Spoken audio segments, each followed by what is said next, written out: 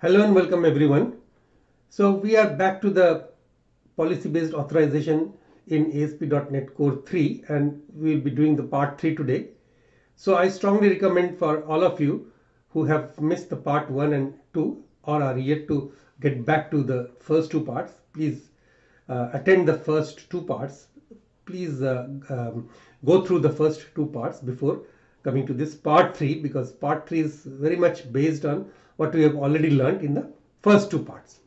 So the learning outcomes being that we shall learn about policy requirements in ASP.NET Core 3 and learn how to apply the policy requirement to a class that implements the marker interface I authorization requirement. When I say marker interface, this interface is just a declaration. It has got no members, so it's just serving as a marker interface so that any implementing class can implement it in any way it likes. Okay, so we'll understand the meaning of what I just said later.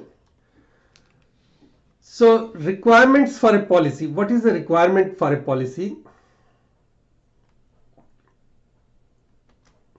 Every policy in ASP.NET Core consists of one or more requirements.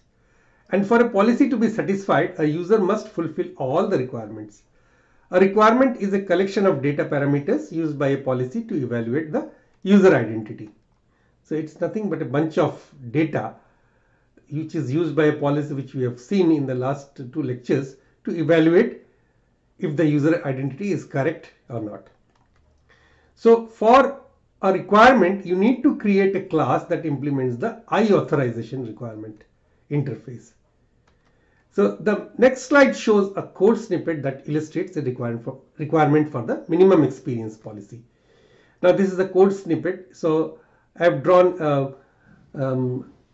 developed public class minimum experience requirement which implements the I authorization requirement, which I said that it has a marker interface which has got no members. So public minimum experience gets set. So it is a public property which returns minimum experience, and there is a public minimum experience requirement. It's a constructor, public constructor, which takes in the experience and sets this public property minimum experience to the value of the pass parameters.